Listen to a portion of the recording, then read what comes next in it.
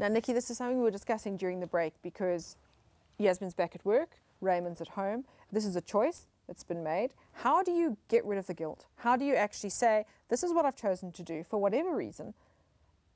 You can't constantly feel bad about it.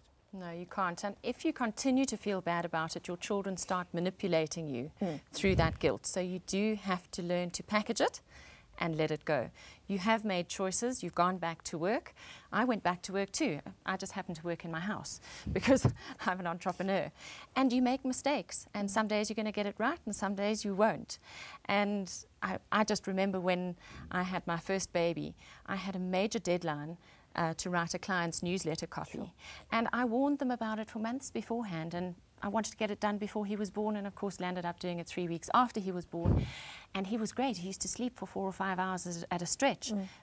But I took advantage of it and worked like hell and got really ill because I wasn't taking enough rest for me. And so it is about looking after yourself in between so that you've got that energy to cope with all the emotions. You've got this new baby who is so attached to you, and you are likewise so attached to your baby. And they say that second 9 months after the first 9 months of your baby's life is almost like the second half of your pregnancy. So you're technically pregnant for 18 months.